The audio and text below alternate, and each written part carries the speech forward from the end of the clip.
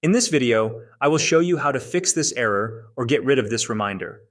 Click the search icon on the taskbar and type Services. Right-click on it and select Run as Administrator. In the Services window, find Adobe Genuine Software Monitor Service. Right-click and select Properties.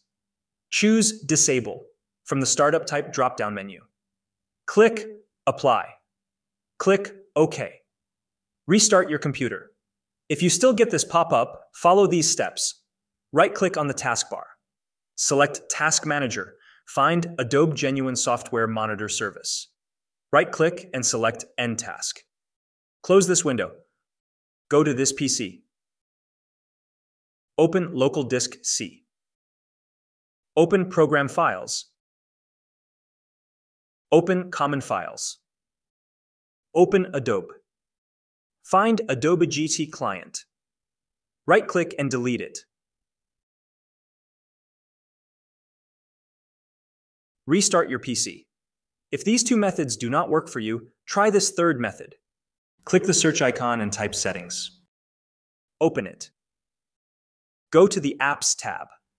Click on Installed Apps. Locate Adobe Genuine Service. Click on the three dots next to it. Select Uninstall. Click on Uninstall. Restart your laptop. Now open any Adobe software.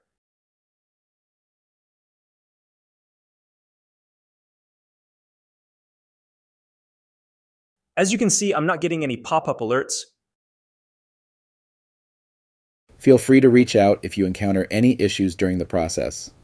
If this video helps you out, please leave a like and subscribe. Comment below if you have any questions. If you need further assistance, consider hiring a professional using the link in this video below.